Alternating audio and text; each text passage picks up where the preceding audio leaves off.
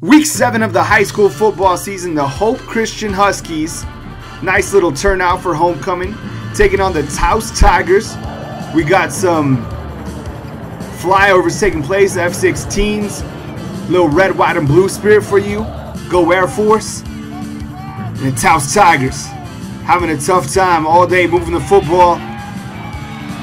Sacked up in the backfield.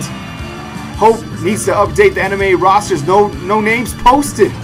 Their quarterback, little keeper to the outside, picking up the first down and more. Hope Christian, very athletic. I'm telling you, this football team is a lot better than people think.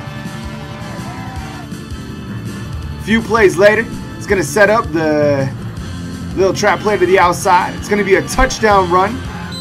And Hope just continues to dominate all game long.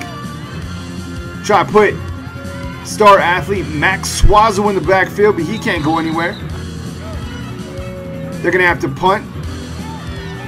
We know this kid. His name's Paul Seaton. One of the best athletes in the metro area, both football player and hoops-wise. Sets up Hope in nice field position. And then check this out. A few plays later. Just a little fade route. Quarterback rolls out. Finds Paul Seaton, double coverage, doesn't matter. Touchdown. Hope rolls today, 50-0. They pitched 4 shutouts consecutively. Hope is now 6-0. This is Kyle Henderson of nmpreps.rivals.com.